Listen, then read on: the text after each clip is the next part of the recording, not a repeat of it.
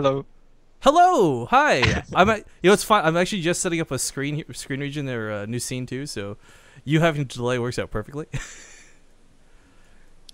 But I'll be ready here in just a sec. Just telling people to, if they got questions they want to ask you, to just tweet them at me. So, maybe someone wants to know what your favorite cereal is. I don't know.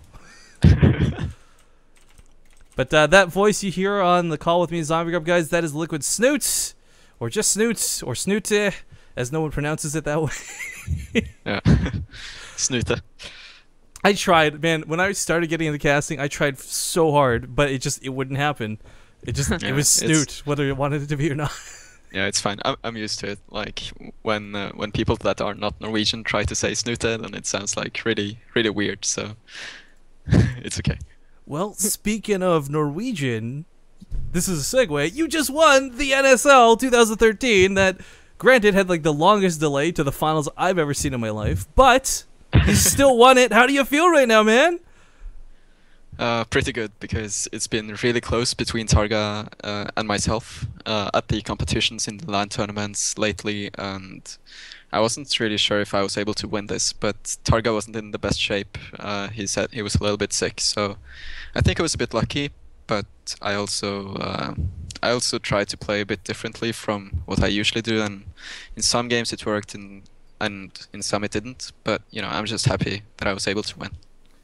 I just gotta say, before we get into like any sort of anything, that was probably the most entertaining ZVZ I've cast in a long time. I don't know about Zombie Club, but like, Really?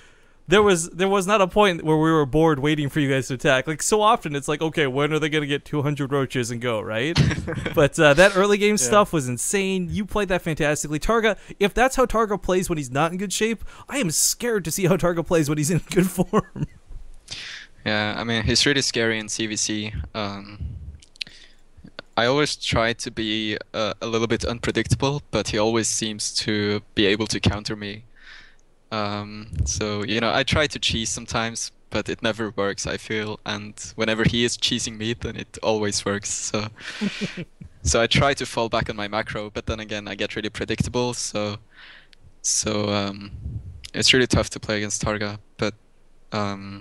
But in this series, I feel that he was just being way too aggressive. So I was able to capitalize on that, kind of knowing that he maybe wasn't feeling in the best of shapes. So I just try to defend and do big and solid timings, I guess. Cool.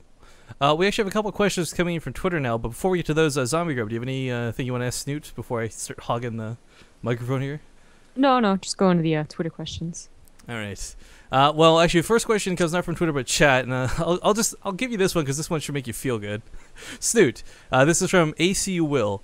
You're one of the most intelligent and thoughtful players in the game, making little plays that show you have really thought it through with your game mechanics. How are you so awesome? First of all, thanks, I guess. And I think it's just practice, tons of practice. I played way more games than most people out there, so a lot of it is just experience, and then I try to understand the game better, I guess. Yeah. I guess it works apparently, so today's results prove that much. Yeah, there's not a whole lot of magic to getting good at StarCraft. I think you just need to try to win all the time and try to understand the game, and that's how you become an awesome player, I guess. All right. Well, our next question comes from someone named Edwins at FPS Edwin 27 on Twitter. Asks Snute, what is your opinion on the current ZVP matchup, and how do you go about handling it? Swarm hosts. Yeah, of course it's gonna be about Swarm host. I think Swarm hosts are absolutely necessary simply because the other endgame units usually kind of suck, like the Ultralisk and the Broodlord are just, it's too easy to hard counter them as a Protoss player. So the Swarm host is absolutely necessary, I feel. I think that Protoss players still aren't using Sky Protoss as much as they should.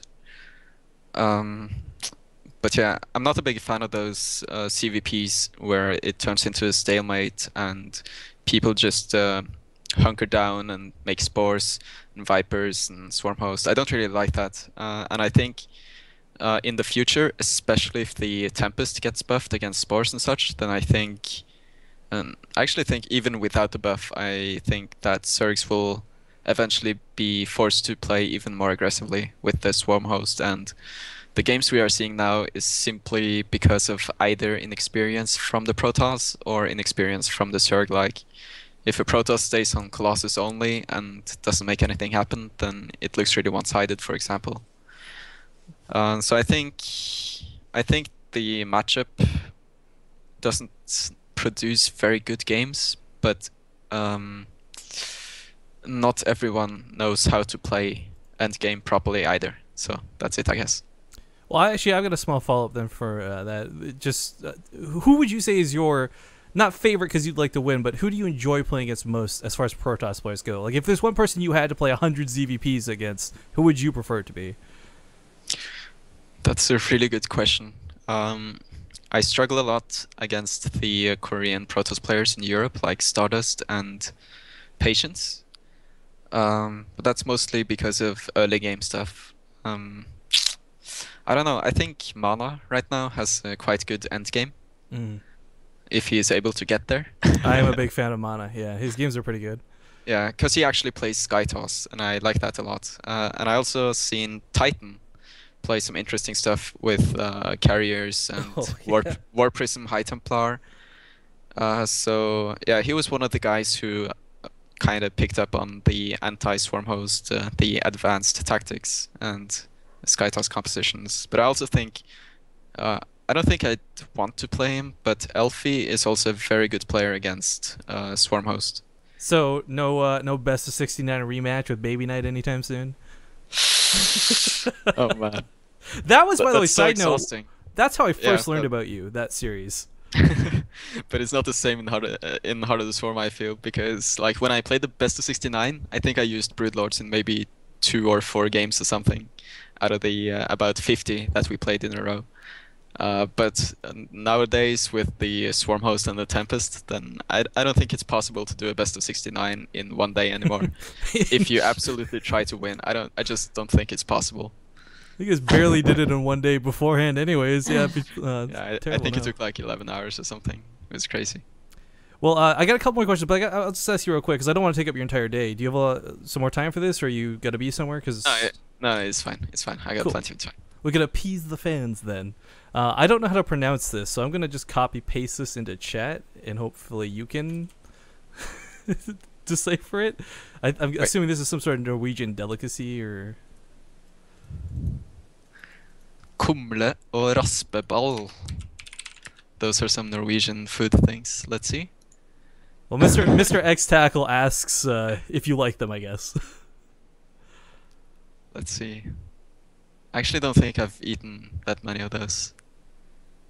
I mean, they do look a bit awkward, but I'm sure they are. I they just should be pasted it in the delicious. Google, yeah.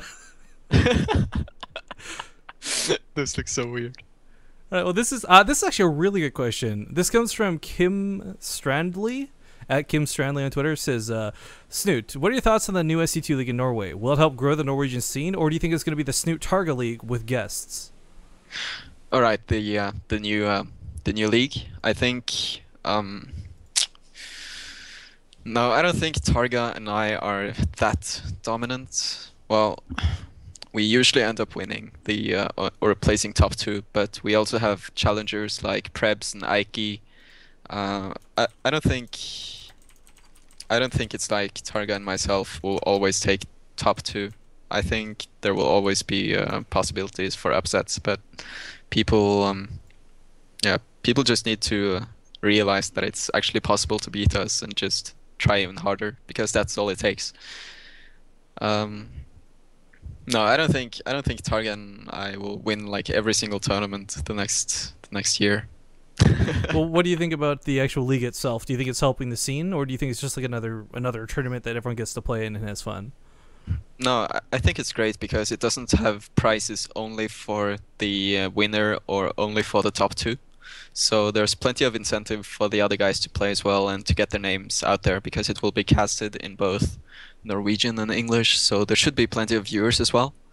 So I think, a player like Aiki, for example, hasn't been able to get the most exposure until everyone was able to see his plays in the O Gaming Nation Wars. So I think having a Norwegian league where Norwegian players can showcase their skills will, you can't call it a negative thing. It's just good for the entire scene, not just Targa and myself, but all the other players as well. All right, that's pretty cool.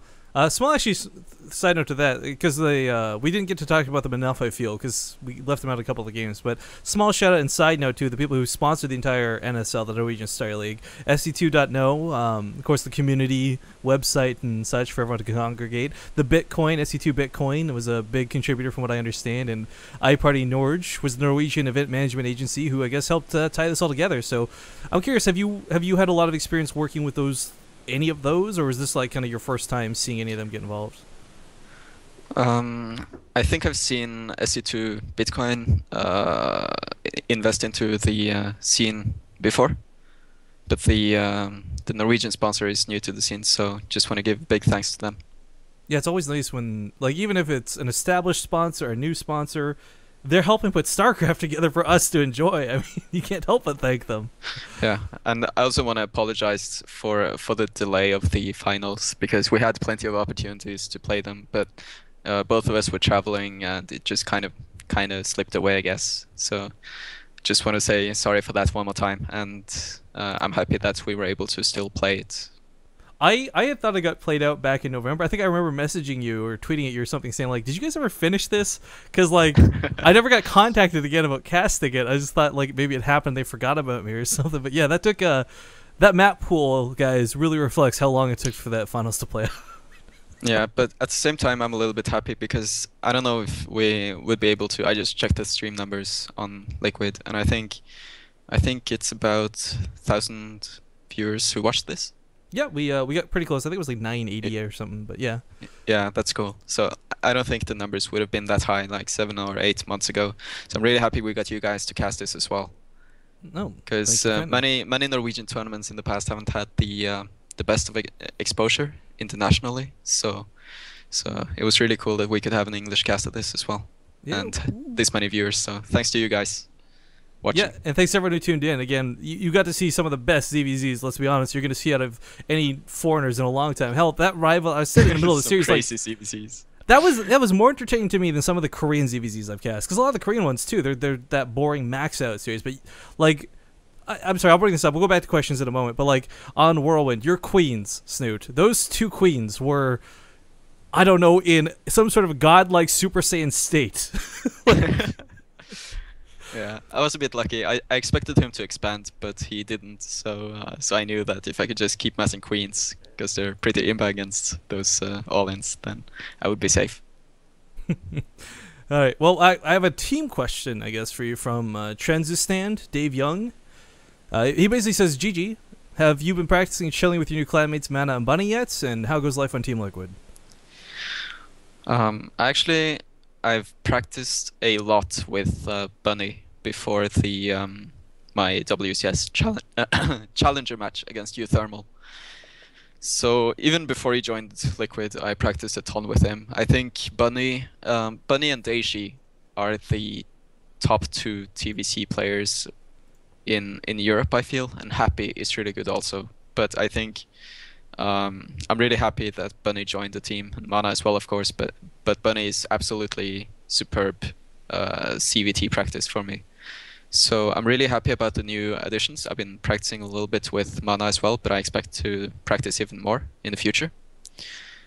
And yeah, life on Liquid is actually really good. I don't know what to say. I can always go to as many tournaments as I want to. I can get good practice, and especially the team chat we have on Skype is just awesome and very encouraging. So it's a good team to be in for sure. Yeah, I'm not gonna lie. From a fan point of view, it kind of looked like a little shaky for your StarCraft 2-ness right after WCS and such. But I got to tell you, like, I'm really glad you're still there to be a big pillar, a Zerg pillar in Team Liquid. You and TLO are definitely some of my more favorite Zerg players to cast. So glad to see it's all going well. Yeah, I'm having a lot more fun with the game, and like in this series, I try to be a bit more aggressive than I usually am. I tried to cheese Targa on Whirlwind, but then he cheesed back, so... Again, Whirlwind is probably my favorite, like, of this whole series. I'm trying not to do the same stuff all the time, and in general, I don't take the game that seriously anymore. So I allow myself to do a little bit more crazy things now. Do you think that's helped your gameplay then? Like being able to relax and not be so like stressed out about certain strategies? Yeah, I think so. I think so. Actually, some of the players that are the best in Europe also cheese a lot. So I've been trying to cheese a bit more, but at the same time, it's like if you try to cheese or if you try to do something that's a little bit crazy, then it's very easy to just face a build or just lose, and it's purely because of a coin flip, so to speak. Mm. So it's part of it doesn't give you the best of feelings when you lose, but it's also kind of fun when you win, I guess. And playing safe doesn't work all the time. Even if it can carry you to decent results, then you have to switch it up as well.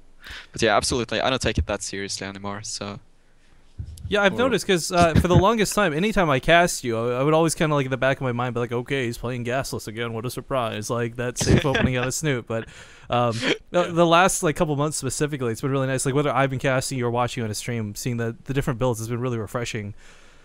So I'm glad to see that's working out for you. Yeah, especially the final build on Daybreak is one of my absolute favorites right now. The Carapace versus 2-base Mira. Mm. It's so cool. It's so smart. It's so well designed. I just love it. Well, actually, we got two more questions. I think we'll wrap this up. But one question for me before we do that is, there's another thing I've noticed you do a little bit more than other Zerg players, and this actually gets more into the specifics of the game. So, like, it's Roach versus Roach, but I'll notice sometimes in the early game you'll be one of the players who actually makes like a lot of lings for cannon fodder. Now, Yeah. I've always wondered, do you do that like tactically, and you're like, yes, this will work out because I'm specifically going to soak those hits, or is that kind of like a desperation thing that works out really well in the end?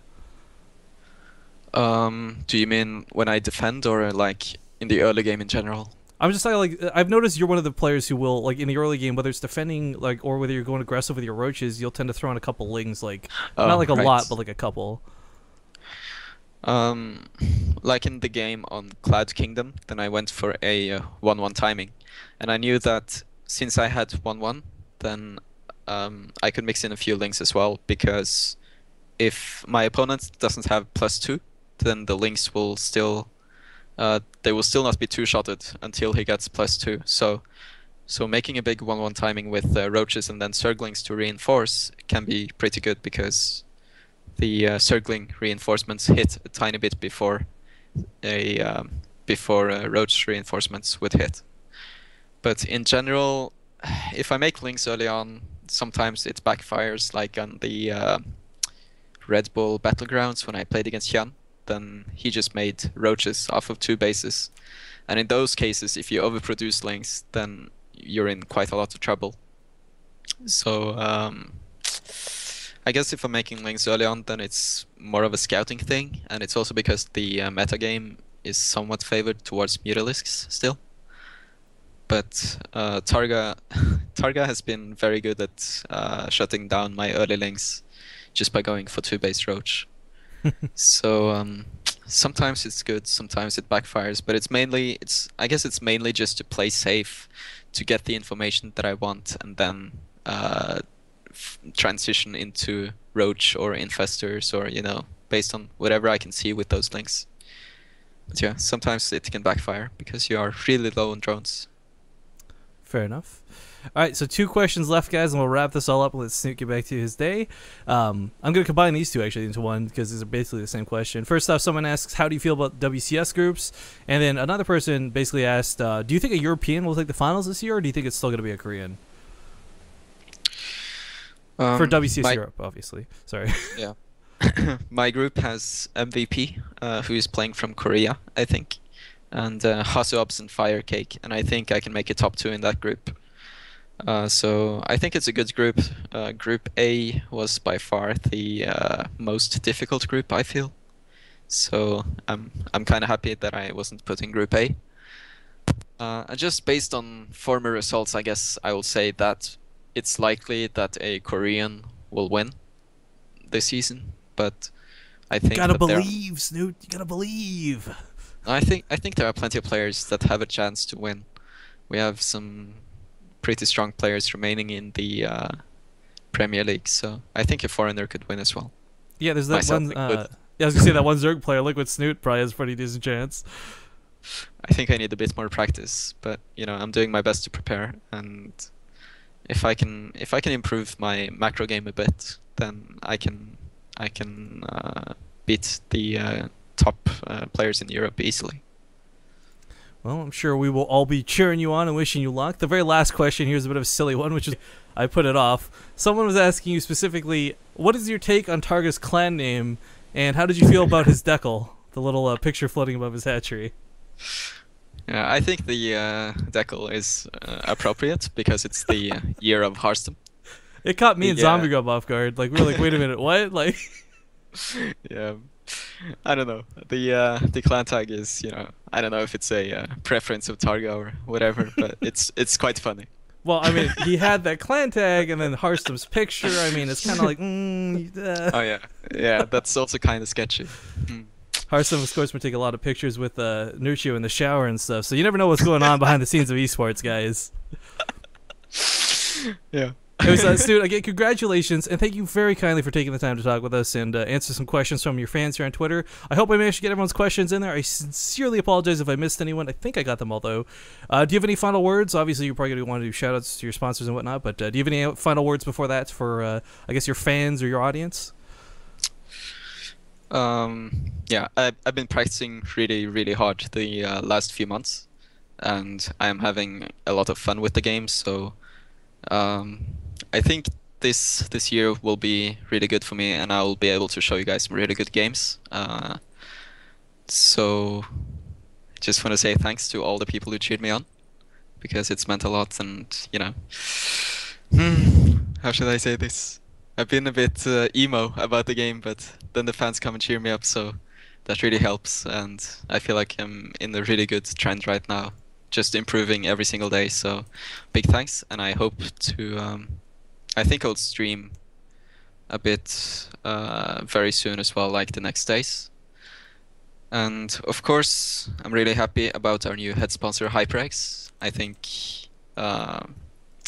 Without HyperX, we would not be able to get Mana and Bunny, maybe.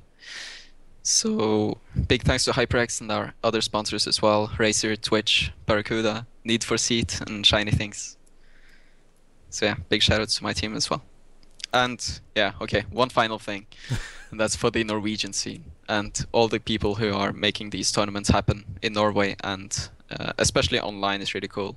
So big shoutouts to the Norwegian lands as well, because they're really supporting the Norwegian scene a lot. Yeah, That's part of the reason why Targa and myself have become professional players, so it's very important.